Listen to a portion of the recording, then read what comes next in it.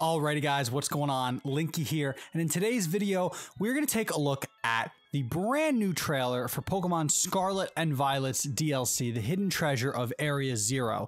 This was shown off in Nintendo's latest Direct, and it was an insane Direct. So many brand new games got announced, so many ports and remakes of beloved old Nintendo games, and they led off the show with Pokemon Scarlet and Violet. But they also showed us very clearly that we are nearing the end of the Nintendo Switch life cycle. And one of the things that is going to highlight the end of this life cycle is the final big push for Scarlet and Violet. Let's talk about it. Now, prior to this Nintendo Direct, there was a lot of controversy in the Nintendo community about what we were getting for the Switch at the end of this year. Legend of Zelda Tears of the Kingdom, the biggest Zelda game ever, in my opinion, came out last May, and it was, and probably is, going to be the biggest Nintendo game published on the Switch at the end of its life cycle. We are still waiting on games like Metroid Prime 4, which were announced and then restarted development later in its life, and we're still waiting on a game like that to come out. But with how long it's been, a lot of people believe that that game is probably going to be on the next Nintendo console, and maybe not even on Switch at all, although they could do what they did with The Legend of Zelda Breath of the Wild in 2017 and release it on the Wii U and the successor console, the Nintendo Switch. But regardless, that was pretty much what we had. We had Pokemon Scarlet and Violet's DLC, and we had Legend of Zelda Tears of the Kingdom. Those were the big, heavy hitters for the year. There are smaller Nintendo published and developed titles coming out this year, namely Pikmin 4 comes out next month, and that is going to sell well for a Pikmin game. It is going to sell well and probably will end up selling the most copies of any Pikmin game in the franchise because it's on Switch, but Pikmin 4 is not a system seller. So a lot of people were asking what is going to sell Nintendo systems at the end of this year. Before this Direct, it was Pokemon Scarlet and Violet's DLC. We're getting it in 2 parts, and it's going to start at the end of this year and probably finish at the very end of the calendar year, maybe in November or December, although it does seem like there's a chance that part 2 of the DLC gets pushed into next year. But now that the Direct has come and gone, we have a bunch of new games that are coming on the Switch this year. A remake of Super Mario RPG is coming in the fall, a brand new 2D Mario game with a gorgeous new 2D art style and just a very weird vibe in Super Mario Bros. Wonder. This is a big lineup of Nintendo titles, but it's still ports, it's still remakes, it's still 2D Mario. We are very surely reaching the end of the Nintendo Switch's life cycle. The Nintendo Switch came out March of 2017. It is now halfway through 2023.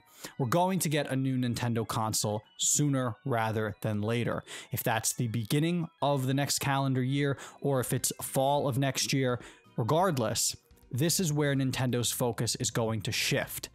Certain games like the brand new Princess Peach game and the Luigi's Mansion Dark Moon port, which were announced at this Direct and coming next year, could still come out on Switch, but there is a world where these games get pushed, at least in my opinion, to the next Nintendo console.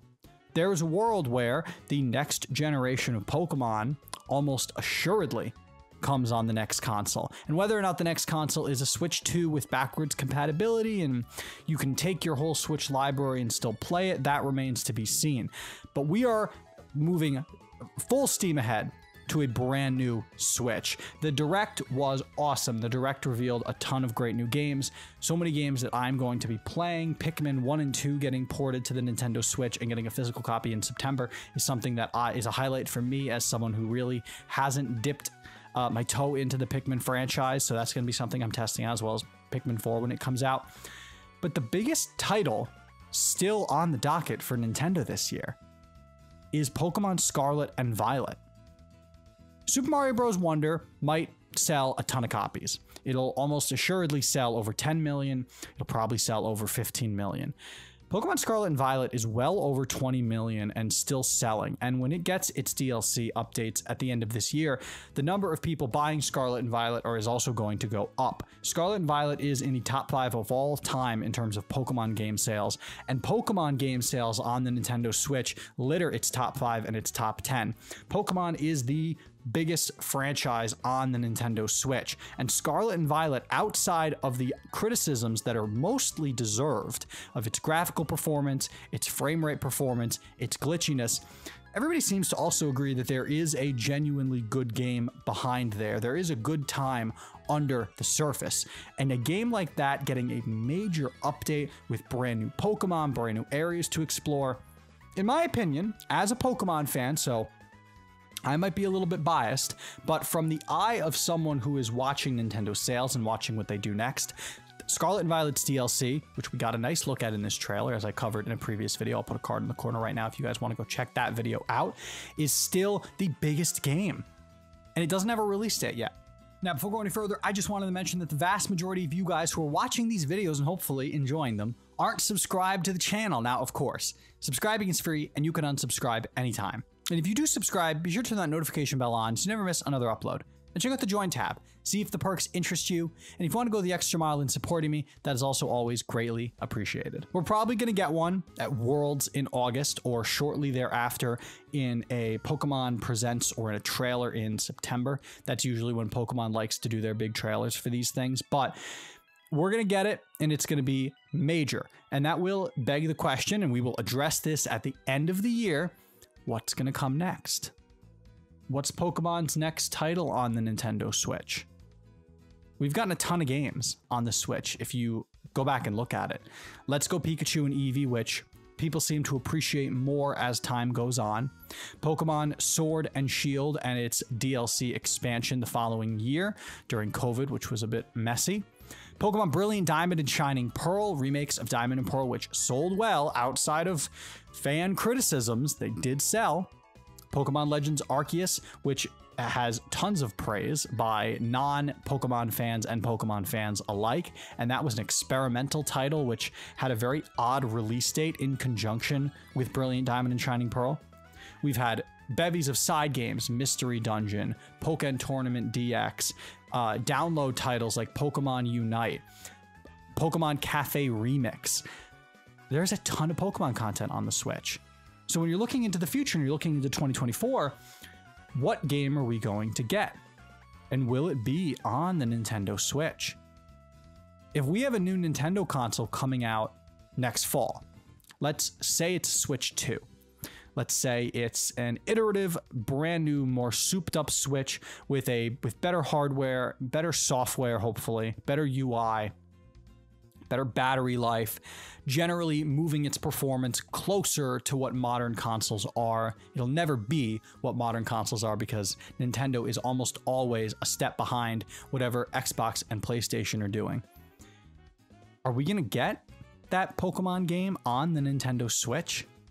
Or is it going to be a launch title for Nintendo's next console?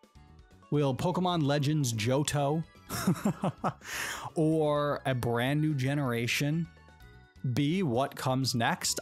And I don't see a world where that's on the Switch. I also don't see a world where Pokemon would start a brand new console generation with a remake. I don't see a world where a iterative title on an originally experimental title in Legends Arceus, whether it's a Legends Johto game of some kind, Legends Celebi, or a Legends Unova game of some kind, Legends Kyurem, I don't see that being a launch title. So what's it gonna be? What's it gonna be? Nintendo is in the heyday of the Switch. We are nearing the end. There isn't a ton left. We're going to get games, Nintendo, now that they have merged their 3DS and their handheld and their home console divisions. We're not going to have a massive drought of games. That is clear. People were wrong. I was wrong about that before the Nintendo Direct. But we're still nearing the end.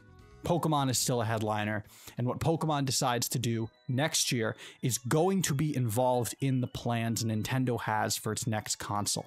I would be absolutely stunned if we're sitting here this time next year and we do not already know about or have Nintendo's next console.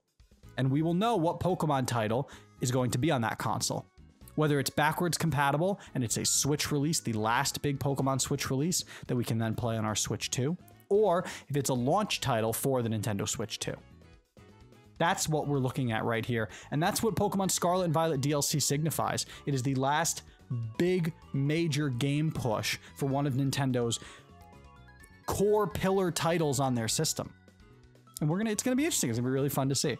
So what do you guys think about Pokemon Scarlet and Violet's DLC? What do you think about the future of the Nintendo Switch? I would love to hear what you think down in the comments section below. If you enjoyed this video and you want to see more like it in the future, make sure to hit that subscribe button and turn that notification bell on so you never miss any future content. I've been Linky, and we'll see you all in the next video. Peace out.